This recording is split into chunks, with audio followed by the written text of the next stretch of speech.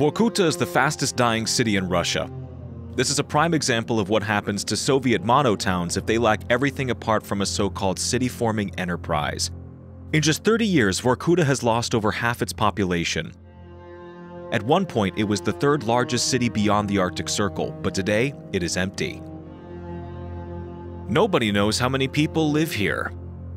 The official statistics don't reflect reality, as many locals have left Vorkuta long ago, but they're still registered here. A lot of worker settlements in the city's suburbs remain abandoned, which leads to the question, is Vorkuta even worth saving? Is it worth supporting the people that have stayed here, or is it best to just let the city die in peace?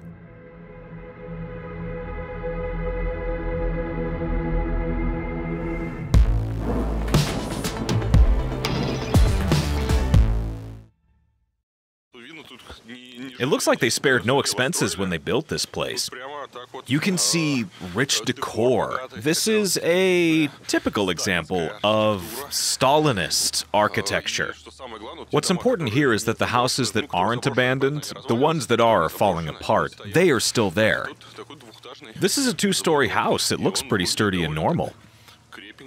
Doesn't seem crooked. Getting to Vorkuta isn't easy. Trains from Moscow take almost 2 days. There are no regular flights, and people often get stuck here for several days due to bad weather. I came here at the end of September to see the city before the snow and winter nights engulf it until spring. The first things you see in Vorkuta are beat-up roads, gray surroundings, and a pedestal with an old Soviet Mi-4 helicopter with Aeroflot written on the side.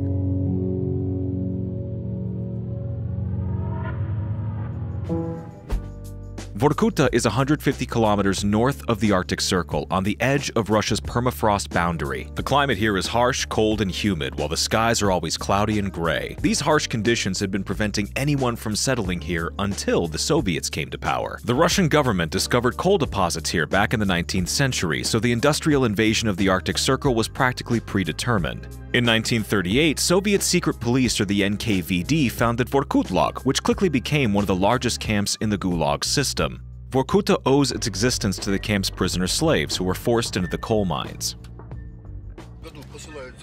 In 1932, the government ordered to build a mine here. Not a town, a mine. Imagine, you're 800 kilometers away, far from here, and you're assigned to develop a resource that's practically untapped at that point, like oil, gas, or even coal.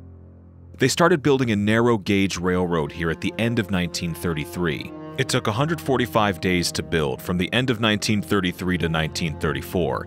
It was ready by the end of 34, this little narrow railroad. The track was 744 millimeters wide, with small, toy-like steam locomotives and 8 platforms that held as much coal as one freight car carries nowadays.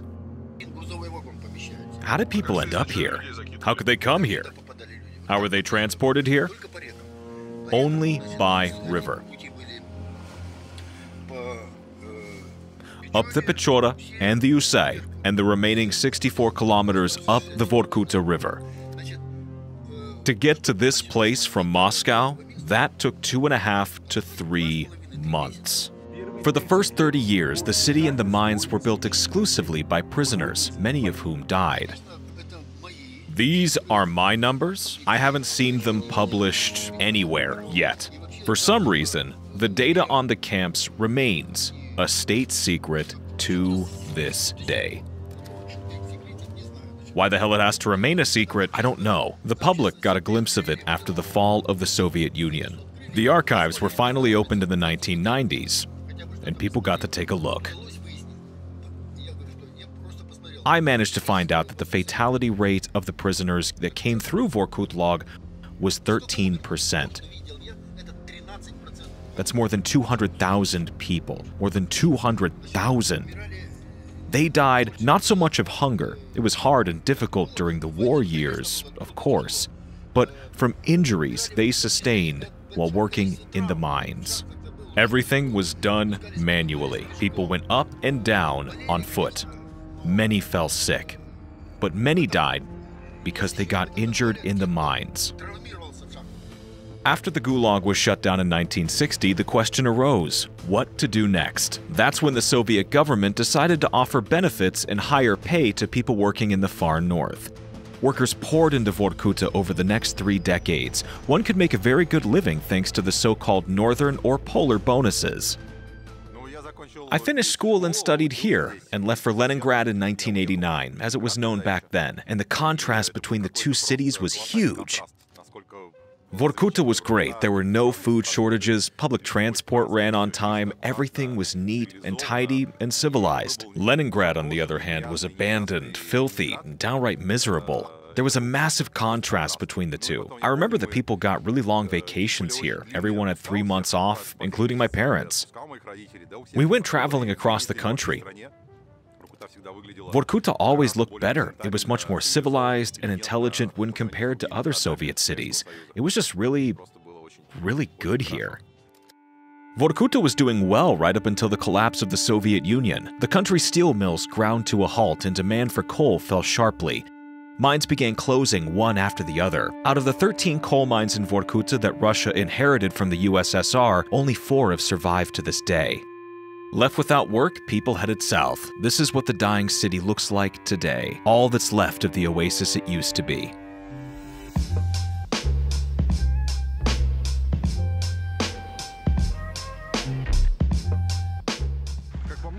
Like in many other northern cities, people here try and to jazz up the architecture with these bright colors by painting ordinary Soviet panel apartment blocks. Cities with good roads are much better than those with bright buildings, if you ask me. They should have spent that money on road repairs. Then, maybe Vorkuta would be more fun. I need to watch what I'm saying here. I'm used to calling these 5-story buildings when, in fact, they're actually 3 or 4 stories high. I mean, talk about architectural diversity. I mean, what's actually nice here is that a lot of Soviet architecture remains unchanged. The neon signs, the street signs, the bas-reliefs on the buildings, they're all still here. Here's a Soviet-era vertical neon sign that says opticians. You can find this at Gagarin Street 10, and the sign's in pretty good shape. This is still an optical store, and its owners have lined the exterior with siding and put up a new printed-out sign. The new sign's clearly falling apart, while the beautiful Soviet one is firmly in its place. Instead of restoring and repairing the old sign to make it look good, they printed out and put up this piece of junk. You can clearly see the difference in the two approaches, how people used to do things and how they do them now. I wonder what this used to be. Everything's abandoned. This is abandoned. This is abandoned too. It would be strange to expect good roads in a place where everything's abandoned.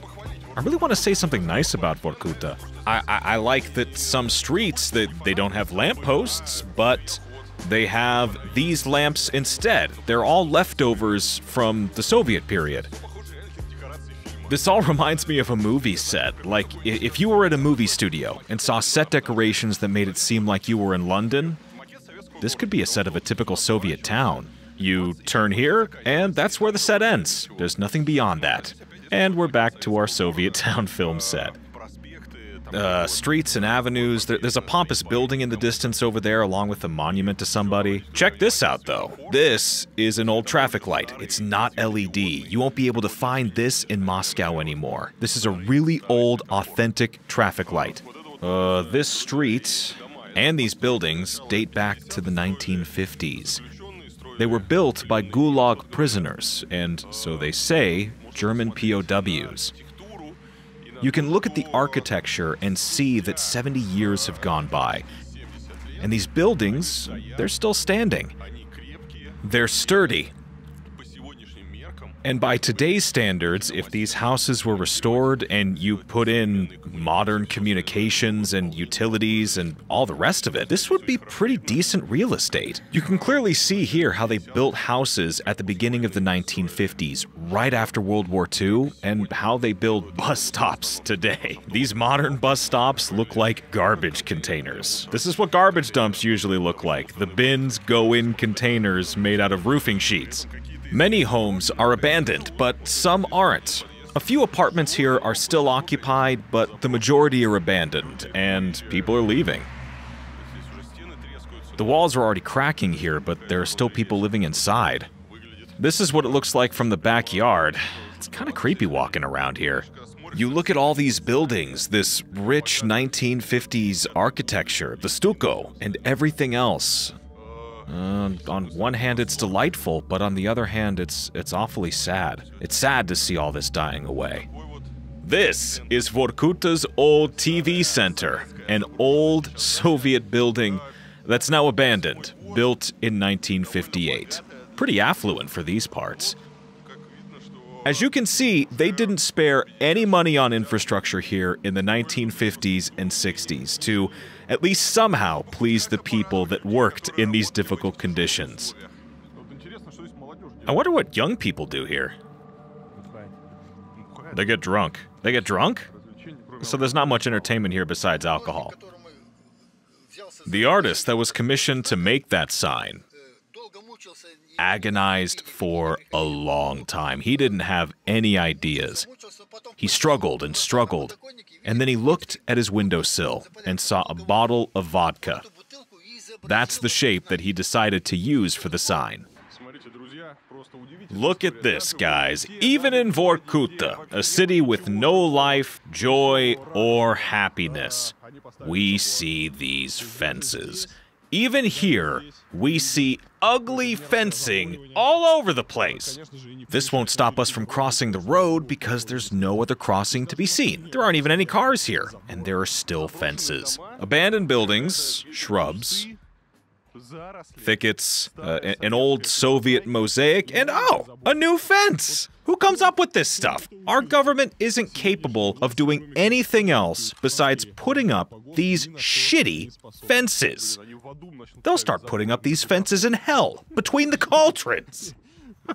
It's horrible. Here we see everyone's favorite 5-story buildings. Many still have the original balconies that are made out of wood. Ooh, look at that kiosk. That's out of the 90s. Vorkuta's like a side effect of Soviet ambition. It used to be a prosperous industrial city. Now it's just a bunch of abandoned panel buildings and the occasional architectural reminder of past glory. Today's Vorkuta looks more like the set of a post-apocalyptic film.